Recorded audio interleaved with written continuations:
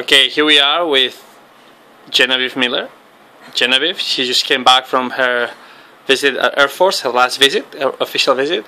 Now, I guess it's obvious, but can you tell us where you're going to go to college next year? Yeah, Air Force. It's going to be fun. Why do you choose the Air Force? I really like the coach and the team, and the campus is beautiful, and I know it'll meet all my academic needs. Good. And also, I bet you wanted to be teammates again with George, Frank. Exactly. I miss George. Or Benjamin. I don't know Benjamin. No, Benjamin is George. That's his nickname? You want to say anything else? I'm excited.